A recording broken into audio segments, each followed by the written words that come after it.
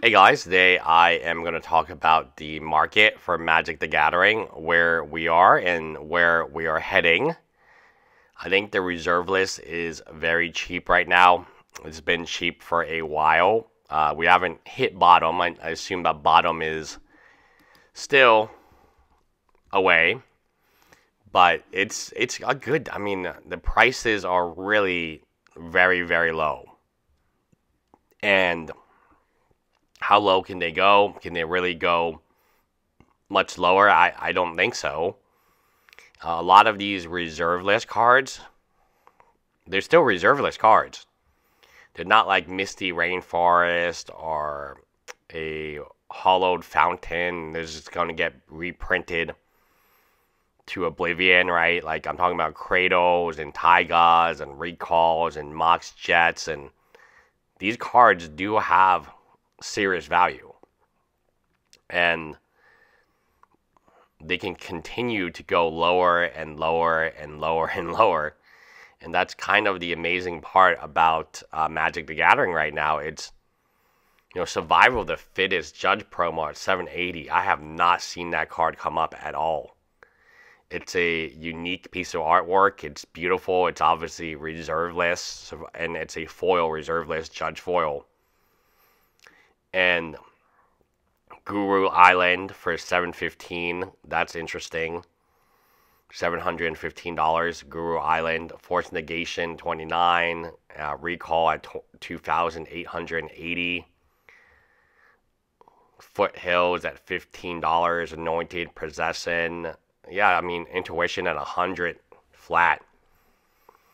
These are really good prices if somebody is willing to sell them to you at these. And it's not just the bad cards anymore. Like you would have to buy all these kind of janky cards just to get a few alpha and beta. No, the majority of cards that people want to sell to you, Intuition Judge Foil, yikes, $575. Now that's a card. That's a card.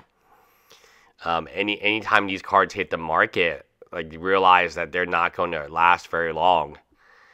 Even though the market is weak. Lake of the Dead, $51. Fantastic card. Even though the market is relatively weak, it's not going to be weak forever. Maybe a year, maybe 2 years. The reserve list has always been the reserve list. Oof, look at some of these cards. But like there's two different cards. Temple Garden, Ravnica Remaster is $850, and then you look at the Gilded Drake at $160, and there's just so much value in non-reprintable cards. Unlimited is on sale, man. Unlimited dual lands are beautiful, by the way. They're just absolutely gorgeous lands. And then you look at Psychonic Rift, it's always kind of been at $19. It's never gone up, never gone down. It just continues to be reprinted. Alpha, Brain Geyser, Alpha Balance, Lightning Bolt, Beta, $300. I mean, this is stuff that, to be quite frank with you, is quite impressive that it's holding. It's no longer going down anymore. And I'm looking at the buy list. Yeah, it's just holding. Universe Beyond, yikes. Helm of Obedience, that's a good card, $31. Flooded Strand, Expedition. So, okay, $150. I know when Flooded Strand first came out, it was like a $300, $400 card. Mox Opal, $250. Diamond Value, $490. And that's my point. I should have put more money into these Diamond Valley cards instead of these Masterpiece. Masterpieces have just tanked like oblivion. Man, they have been absolutely decimated. Bayou Unlimited. Unlimited is beautiful. If you have the extra money, Unlimited might be worth the jump to go from Revised to Unlimited right now. I mean, there's such beautiful cards, Unlimited. Yagomir's Hollow, $39. Wrath of God Alpha at $1,200. $1,200 for Alpha Wrath of God is just crazy low. Oh, and then you got some anime cards. All right. And then Lagonis, Blasphemous Act, $1. Sheedred, okay, that's a good one. Anime-ristic study. Yeah, I mean, they can keep animating these cards, but it still pales in comparison to Underground Sea. Wow, unlimited, $1,320. It gives it over the 400 a free X plus. Wow. I guess unlimited. They're going hard at unlimited because I think a lot of it is flooding the market right now, and it's time. Beta Birds of Paradise. See, I don't know. I would rather have the beta Birds of Paradise over the unlimited Underground Sea. That's just me. Copy Artifact. That's a good one. Reserve List, of course. Tolarian Academy. $65. If it ever receives an unban, of course, it'll go up a lot more. Teferi's Protection. Temple Garden. Gauntlet of Might. Phyrexian Dreadnought, $50. Not bad, not bad. Kindred Discovery. Thoughtseize. Oh, Thoughtseize is $725. That card used to be so mother effing expensive. Ugin's only $19.50. I mean, you look at this stuff and it just, yikes, man. A lot of this stuff is not valuable anymore.